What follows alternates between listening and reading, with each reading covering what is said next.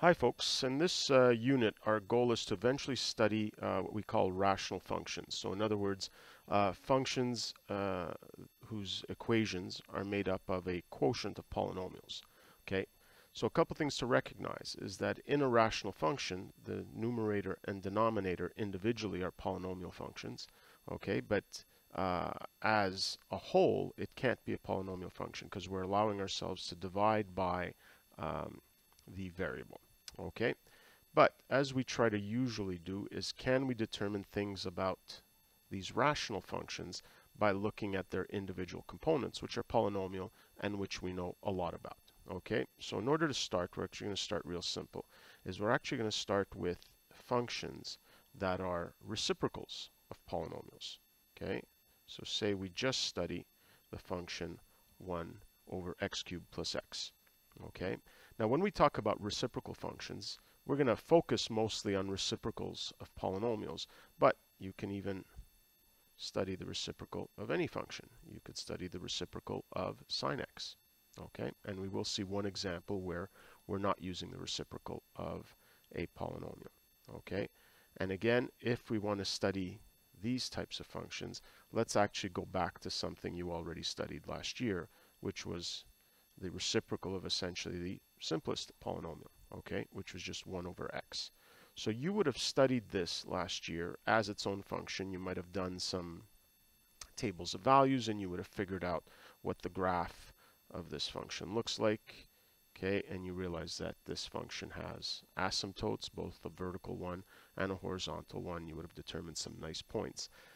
So we're going to start by studying this function again, except specifically as the reciprocal of the function y equals x. So we're going to try to use information about the function y equals x to determine the major characteristics of the function y equals 1 over x. Okay, so take a look at your investigation sheet here on page 1, and you see that I have both of these functions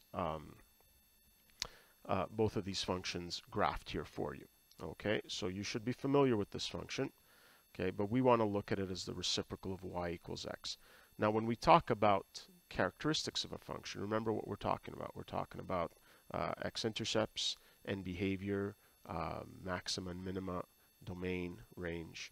Okay, so in particular, what I want to do is I want to study y equals x, and I want to see if those major characteristics of y equals x. So, for example, the fact that it has one x-intercept at 0, the fact that as x goes to positive infinity, y also goes to positive infinity.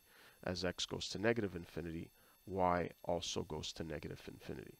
So what I want you to think about is I want you to think about, as you look at the y values on the function y equals x, what would happen if you took the reciprocal of those values? Okay, so I want you to think about how you could use the basic characteristics of y equals x, okay, to determine why the function y equals 1 over x should look like this. Why should it have this asymptote at x equals 0? Why should it have this asymptote at y equals 0?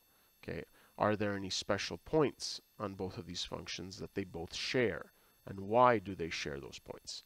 Okay, so you'll stop the video now and try to come up with some ideas, and then we'll take that up in a little bit.